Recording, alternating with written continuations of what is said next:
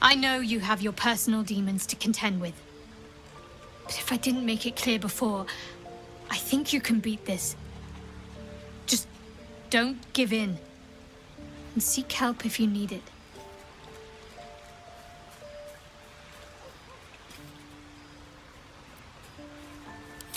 I've seen your resolve.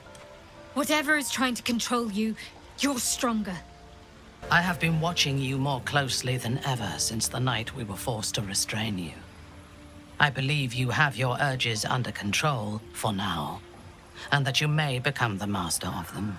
But if you so much as think about harming me, I will pluck the thought from your mind, and then your heart from your chest. That is all. You are worried about this killing urge. I can see it. I will try to help you resist.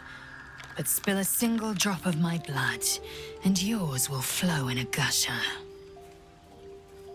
Glad to see we all made it through the night intact.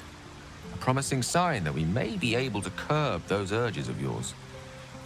Now, as the saying goes, what's left undone should be left unspoken. Is there some lighter subject you wish to discuss? About what happened. About your affliction. I know you're sorry, and I know you're probably afraid it'll happen again. I'll look after myself. You look after you. If we each do our part, we'll both be all right.